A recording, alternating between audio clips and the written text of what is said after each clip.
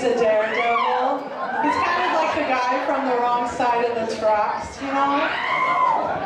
Right? He's going to thrill you with his wonderfulness. Give it up, give a warm and glorious Uptown welcome to Malatov.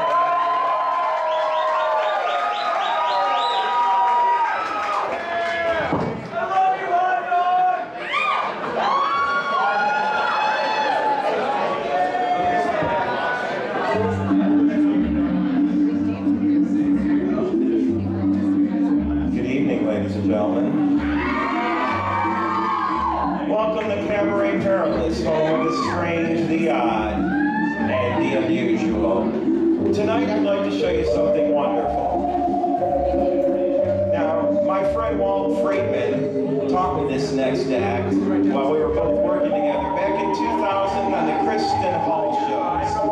Now you see, Walt was an amateur surgeon, and I kind of think he was hiding out in the carnival to avoid prosecution from an unfortunate surgical procedure that he did. But you know, the guy would brag to us all the time about the successful operations which he performed. Over 100 trans-optical lobotomies. It's true. I'm going to explain to you. Now, he believed that that was a process that would actually treat severe mental illness such as chronic depression. Now, it involves taking a metal pick and inserting it into the corner of your eye socket and moving it back and forth, separating the prefrontal cortex of the frontal lobes of your brain. Depression was gone and the world was rosy again. It's true. I tell you, I've been feeling a little blue lately, and I think it's time for some of the doctor's medicine. Now let me tell you, hold on. This procedure was performed without the aid of any anesthetic whatsoever. Well, almost.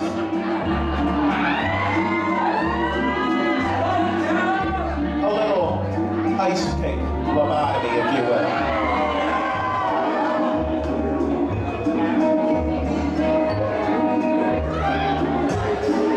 Tap, tap, wiggle, wiggle.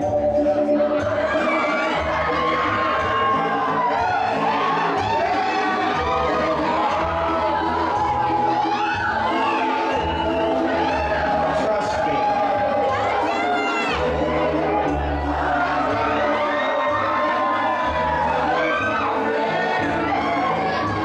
You know, I was thinking, why put a new hole in a perfectly good skull? So many others to choose from. Let's do that.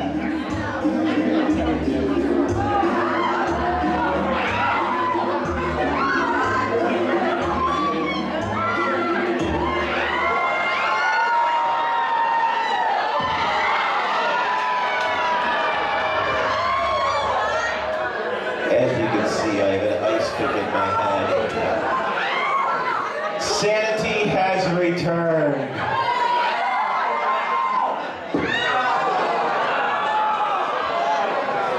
Now, that may look like blood on there, but take my word for it, it's not. Ladies and gentlemen, that's how you give yourself a transorbital lobotomy. Did you like that?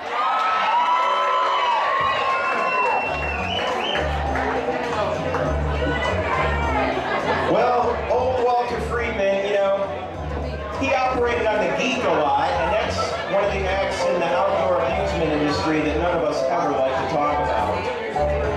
Safe to say it was an emotionally trying job. And you know, due to the regulations by state and local laws, I'm unable to perform the geek act as you might have seen back then with old Walt Friedman. But I'm going to do the next best thing.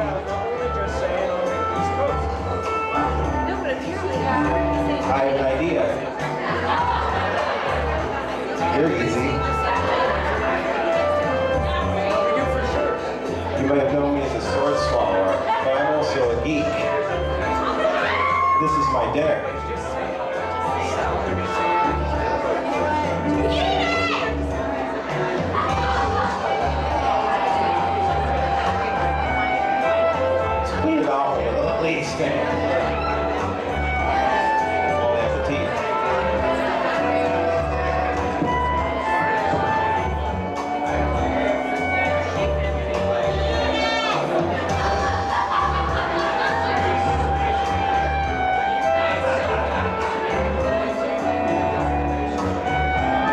It's going nowhere.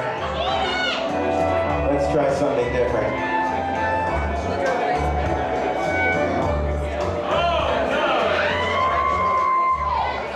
Real classy, huh?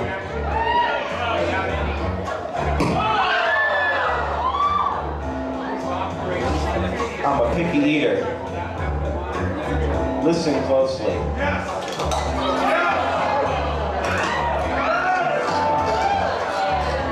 Zappo, could we get more pain on the microphone, please?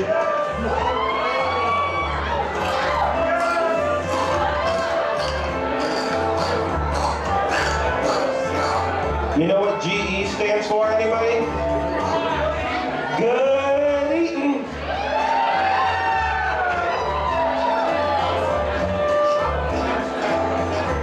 Sometimes I'll do this act so many times in a day that when I fart, you can hear the tinkling of wind chimes. That's pretty good, but I'm getting a little full. Oh yeah, I used to eat the frosted light bulbs, but those made me hyper. It's all right. Business hasn't been good. I couldn't afford Windex, so I've only got window cleaner. So when they send a tip jar around, think of me up there. Salute.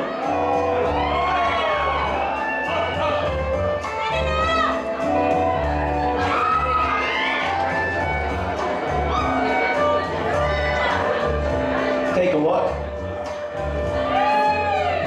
No blood, no pain. Ladies and gentlemen, I put myself at risk for your amusement. Thank you.